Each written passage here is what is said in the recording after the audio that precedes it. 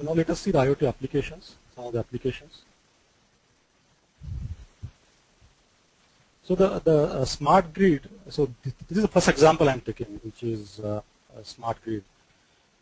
So what is the advantage? So this is one example where you can use such network of smart objects to conserve the resources or to optimize consumption of the resources. And the smart grid is a classic example of am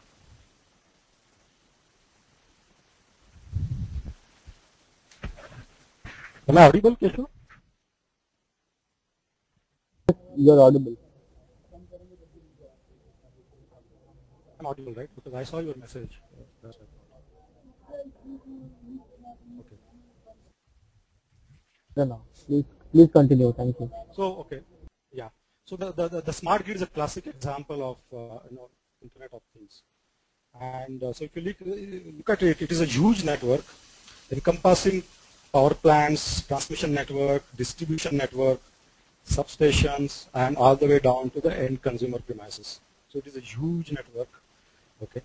And when implemented, it is expected to save energy, a lot of energy, and use more clean energy resources. So they say you can use clean resources, in ad hoc manner only if you have that kind of smart network. Okay, and it can, for example, send requests to reduce the load. That is one of the example. So it can send the instructions down to the consumers to reduce the load. Say, for example, during the peak hours, and then also offer incentives to do so.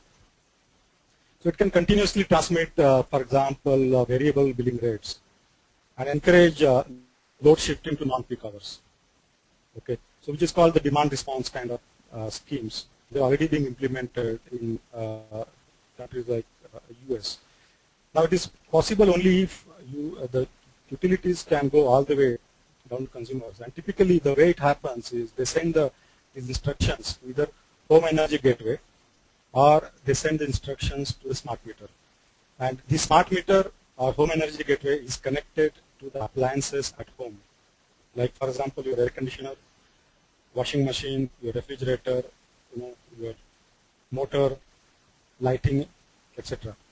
So if you have programmed your smart meter or home energy gateway to accept such instructions from the utilities, then that gateway or smart meter can instruct your appliances to either switch off or reduce the consumption of the load. So advantage, so what is the advantage of that? So in the particular, say a big metro, if you implement these kind of schemes, then it can reduce the load. Today what happens, at least in Western countries, when there is a load, peak load, they have to fire temporary power plants based on, say, a gas, which are more expensive. Or if there is a demand, consistent demand, then they have to add more power plants. Okay, so all that can be avoided, and you can basically shift the load to non-peak hours by this kind of scheme, and you can incentivize the users for that. Now the smart grid is a network of networks. So in home or in a building, commercial building, you will have local home area networks. Okay, say for example Zigbee home automation or Zigbee smart energy profile kind of network.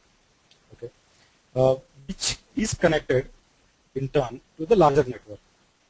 Now either through smart meter or a dedicated home energy gateway. So the smart meter also can work as a gateway or dedicated home energy gateway you can use. So the way, so it becomes like a hybrid. Okay, because the devices which are, the appliances which are at home, okay, you cannot access them over internet. You have to go through the gateway. Okay. Now there are substations, okay, which get connected in that locality. The substations serve the locality. Now each substation may also have a local real-time network of their own, and they may use more reliable kind of network, which is more reliable than what you find on the internet. And again, that network will get connected through gateway to the larger internet. The smart grid is a two-way energy and information transfer network. And this is possible only if we have real-time sensing and smart devices which can take real-time decisions. The smart grid is full of very smart devices, smart sensing, because everywhere across the board, for example, power plants with transmission, okay, all the way to substation and at home, everywhere you will have to take a real-time decisions. All the devices need to be smart, and they need to talk to each other, and they need to sense impending problems and take corrective actions. And there has to be a lot of predictive capability in the smart grid. Only then you can have a smart grid which is a self-healing and reliable kind of grid. Okay. One example of this, for example, sensing system, for example, can detect the transformer issues and can take actions. So such systems are available. So a lot of sensors are attached to this transformer, and things like oil temperature and water content in the oil, etc., are measured continuously. And the predictive analytics algorithm inside the system can predict the impending problem and can take action. Now, another aspect of smart grid is, now the smart grid is a huge network and very smart network, so supposed to be. Now it is possible only if you have a well-developed communication standards. So devices can talk to each other. So there are a lot of standards which have been defined, okay, for each aspect. For example, for the different standards for your buildings or homes, and there are different standards inside the substation. And there are different standards, say for example, for communication between smart meter and the utility. Okay, so a lot of standards so that the devices can talk to each other. So this is one example, a good example of IoT. The next example is smart building. Basically, the advantage of such kind of network inside the building is basically human comfort and also safety it can ensure. Now, typical modern building, you have many appliances, and these appliances are getting smarter and smarter. And they have sophisticated electronics embedded into them. They are also network enabled, so that they can talk to each other. And you have a supervisory control system, monitoring system, which can keep an eye on all these things, the entire system, and make sure everything is working fine. Some of the examples which you can see there, like air conditioning, fire safety, access control, video surveillance, lighting, elevators. So many examples are there. Okay. Gas leak detectors, those kind of things. And in a smart building, these systems will interface with each other, forming basically coordinated networks. I just give one use case, okay, so you'll understand the advantage of such network. If, for example, the access control system detects very less occupancy or no occupancy in the office or in the, say, a room, okay, one big room, for example, then it can ask the HVAC system or a lighting system to switch off in that room. Okay, so that will help save the energy and the money also. Okay. Now, if the entire building is sparsely occupied, then it can even switch off one or two elevators to save the energy. If in case of fire, for example, the fire system can ask the access control system to unlock all the doors. Okay, and all these things can happen, without human intervention.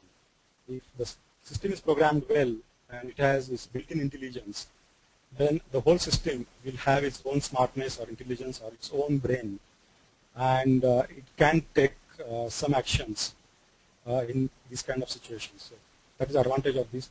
And you will start seeing, it's already happening, and you will start seeing more and more such kind of smart systems inside the building. An advantage of this is basically it is human comfort, human safety, I said, but also energy conservation. So when all these things work together, you can save also energy and cost.